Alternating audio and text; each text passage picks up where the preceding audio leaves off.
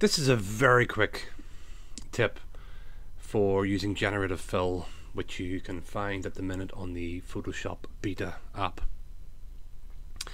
Sometimes you have perhaps an area of the sky that's blown out, or an area of your photograph that's blown out, and it's very easy to fix that with generative fill.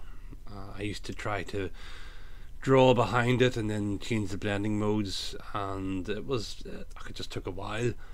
Now all I do, select the area in generative fill, just hit return and let Photoshop do its job. You see the wee blue progress marker coming up. It doesn't take too long, and then after a second, bish bash bosh, the sky is sorted. There's maybe a wee bit there at the top. Let's see what the other one's like. Oh, it's maybe a bit worse, but I mean, all you have to do now is select a new layer, click the remove tool, and I'm sure that will be able to fix that wee bit of highlight there. What is it going to do? There, and the blown out sky has been fixed, just like that. Generative fill, you know, like it or hate it, it's good for that.